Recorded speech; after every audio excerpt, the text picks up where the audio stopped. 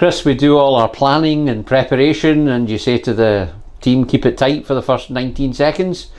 It wasn't a good start today. No, not at all. And you know, when they kicked off, Harry Milne actually wins the first header, which I thought, you know, shows that, you know, we're physical in terms of winning those first contacts. But then it gets popped straight back in.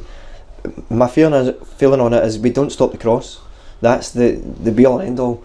It's a ricochet, hits Adam Muirhead. You know, the boy scuffs it, hits Adam Muirhead, and wrong foots Jamie Sneddon in it. But it's the cross, you know, and unfortunate in it, horrible weather, horrible crosses, horrible balls into the box, sometimes result in goals. But the game had literally, as you say, just started. We still had the full 90 minutes to come back into it, and it was the reaction I thought was really good. You know, we then get a hold of the ball, we go after them, we obviously get the equaliser, and we're on the front foot for the rest of that first half. When you can't win them, you don't lose them. I think we always talk about that. That's a mentality thing as well. It takes hard work from every day. It's no easy to win games.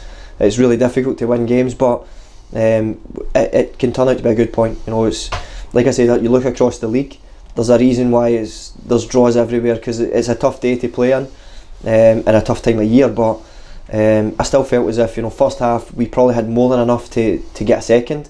We were probably really close to getting a second a couple of times.